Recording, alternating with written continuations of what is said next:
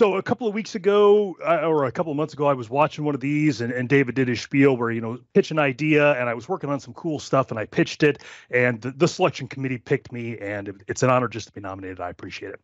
So I'm going to be talking about dynamic parameter validation in PowerShell. I promise you, I know what those words mean, and in the next 10 minutes, you'll know what those words mean in that order. So first, a little bit about me. Hi, I'm Todd Klindt. Been a SharePoint MVP. Now I am officially an Office Services and Server MVP. All of the code and everything that I'm going to show you is in that URL, and that URL should bounce you to my GitHub repo. So if you want to zone out or go watch some funny cat videos or email your mom or whatever, feel free to go do that now. You can get all the code. It's already out there. GitHub was being kind of fussy this morning, so I'm not sure if that's all figured out, but it's all there. And if you have any questions or anything, you can hit me up at that email address, and I will reply to you, I promise. Okay, so I do a lot of presentations, so I'm just used to having an agenda slide. The first thing we're going to talk about is, what is this? Why do we care? The next thing I'm going to talk about is how I'm going to do this cool thing. And then the last bit is the demo, the part you're all here for, the oh, cool part. Okay. So what and why? I've been doing PowerShell since 2009 when Microsoft told us that it was going to be the admin interface for SharePoint 2010. And when that happened, I knew I wasn't smart enough for PowerShell, so I started following a bunch of PowerShell folks. And one of the early PowerShell MVPs was a guy named Don Jones. And he said many sage bits of wisdom. One of the many that stuck with me was, when you're writing PowerShell, you should try to be the tool maker, not the tool user. So, of course, this depends on where you're at in your PowerShell journey and all that, but that's where I am. I try to write all of my PowerShell with the intention that somebody else would be able to use it, like my mom would be able to use it. And so I've taken a number of steps over the years to do that. One of them that I do is I use a thing called ValidateSet. And ValidateSet is an attribute for a parameter. And so I write all of my PowerShell. I don't have, PS1 files and snippets. I write them as modules and functions and all of that. So ValidateSet is an attribute you can set on a parameter that gives a set of values for that. So if it's things like, who's your favorite kid, you could put your kids' names in there. That does two things. That keeps the person who's running your code, the tool user, from putting in a bad value. And it also allows them to tab through. If they don't want to type everything out, they can just hit tab. So I've been using that forever. It makes your stuff easier for the end user to use. It reduces bad data getting into wherever you're going, and I'll show in a minute how that's comes up in places you wouldn't think it would. And it makes you a better coder. It makes you think through these things. So been using ValidateSet for a while, but one downside that ValidateSet has is not very flexible. In that it's a static set of strings inside of your code. And where this came up and what I was working on a couple of months ago when I submitted this was I've got a customer who is a law firm, and we've been writing some management tools for them in SharePoint Online. And one of the things that I added was a case or matter auditing list, so we could see when a matter had been created and things like that. It was great. Everybody loved it, carried off on people's shoulders. And then as we implemented this, they started coming up with more ideas, more actions that they wanted to audit. So this was getting used by me, by them. It was being consumed by an Azure function. So my module was getting uploaded to Azure. So I was using ValidateSet and adding these actions. And every time we added a new action that we wanted to audit, then I would have to go in and edit my code and then push it out. And then the scariest part was pushing it up to the Azure function. Because if you've used Azure functions, when you push code up there, there's no version control or anything like that. It just wipes everything out. So if you're a terrible coder like I am and you make a mistake, you can't just roll it back. So going in and changing the code just to add another action to that ValidateSet was pretty scary. So I had to find another way. How did I find this solution? I know you're all asking, you're on the edges of your seats. For those of you who don't have cool standing desks. The way that I got around this was a thing called ValidateScript, which is a lesser known sibling or cousin to ValidateSet. So now instead of having a static set of values, now you can put a script and any magic behind that. Okay, so I've got 15 minutes worth of demos and 8 minutes to do them in. So let's jump right into that. Okay, so PowerPoint, I'm done with you for a bit. Okay, so I've got this list. Of course, I'm not going to show you my actual customers list because they would be very angry with that. So this is a list, and it's got a list of cars and their colors. And if we look at how I defined this list, I've got a color color column. And it has 3 colors, black, blue, and red. You can have any color car as long as it's black, blue, or red. And that comes up as a choice. And importantly, allow fill-in choices, allow people to put in their own colors. I've got that set to no. This is called foreshadowing. We're going to come back to this. All right, so I've got this list with cars and colors, and I want to use some PowerShell to add cars and colors. Okay, so I've got a PowerShell prompt. This is all using the PnP, all the code that I've got. So, and I'm also going to upload this transcript so that you can follow along with the things that I do. So I will upload this to GitHub as soon as I can. So we've seen the list.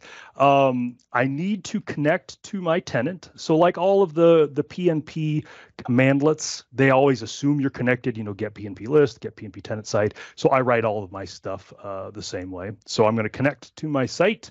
I'm going to import my module, and this is the module I'm going to show you all in a minute. And let's see what happens. So I've got this commandlet that I've written, this function, that adds cars. So I added my Trans Am, it's black. I go in here, I refresh my list. There it is, black Trans Am. Yay, crowd goes wild. Let me zoom that in a little bit. Okay, so that's pretty cool. But what happens if I want to add a yellow car? I want to add a yellow Tesla. Now remember, yellow is not one of my colors, and I've got fill-in values are not allowed in SharePoint. But if you go into the API, you can add invalid options. So I'm able to add this yellow Tesla. Boo, that's horrible. So that's one of the reasons why we would want to use ValidateSet. So let's look at the code I used for this. So this is the before picture. I just have 2 parameters, car name, color. That's the list name that we're in. I just make a variable there. I splat it in. Nothing exciting. Okay, so that didn't work. So what do I do? So now I add this ValidateSet. So this line is the only difference between this and the previous one, and I've just added the allowed colors. So it's all the same things that I had in SharePoint. So this is before 2. So let's look at this one. So now let's add that cursed yellow Tesla with our before 2, and I can't because it can't validate the color. Yay, PowerShell saves the day. But let's make sure we can still add legitimate colors. Yep, we can. We can still add the blue one. I refresh the page. There's the blue Tesla. Okay, so that's pretty cool. Yeah, it's not a feature, or it's not a bug, it's a feature. Okay, but now what happens when I add another color? So let's say I get a new Tesla, and it's not just blue, it's fancy blue. So this is code that added that color to our list. I did that somewhat to get it done quickly, more just to show off the cool things I can do in PowerShell. So now I have fancy blue there. Yay. So now using my before 2, I'm going to try to add a fancy blue Tesla, and I can't. So that's the problem that I'm trying to solve. So I've got this other thing. So now we've got after. So now this is where it's fixed. So now instead of having ValidateSet, I have ValidateScript. And what ValidateScript does is it runs code like any good script does. It connects to the site. It goes out to that field, that list, the field, and it pulls the choices. And then, so now as I add more colors, it's pulling that dynamically when I run this commandlet. So let's go out to PowerShell. So we'll call this after. And it worked. So, and that was with me not having any code in there. And so let's see what happens if I add another color, right? I could have canned all that. So I'm going to add green. Okay, so now I've got a green color. So now let's try to add like a green Honda. And I can do it, that same commandlet without any extra code. Okay, so one downside that I noticed though, so I was very excited, ready to do the old mission accomplished deal. I lost my ability to do tab completion when I went from ValidateScript to ValidateSet. So I had to go back into my code and I did some searching on this, and I had to add, and we're running out of time, so I won't get to go through it all, this ArgumentCompleter. And so ArgumentCompleter gives me my tab validation, and you can see as I highlight this, like it's all the same code that's in my ValidateScript, which kind of stinks because then as I tweak it, I have to tweak it twice, but now it works. So now if I do add car after, and I do color, I can tab. Oh, that's after. So yeah, so if I do after, if you see this, that doesn't work. So now if I do after 2, now as I tab, it goes through. You're all good. One thing to keep in mind as I did this is you'll see this has a space in it. When I first did this, I didn't have this extra set of quotes in here. And so it would throw the value in, but it would be fancy space blue without the quotes. So PowerShell would think it was 2 words. Okay. So that is kind of the whole thing.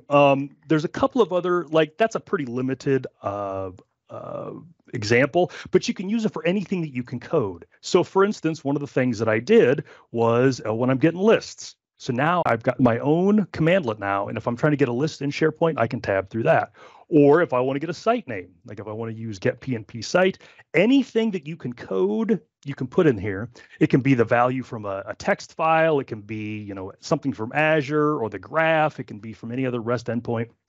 The sky is really the limit for that. So the final thing that I wanted to show was I got all this done. I got my demo done. I got it all done. I shipped it off to the customer. Everybody loved it. It was great.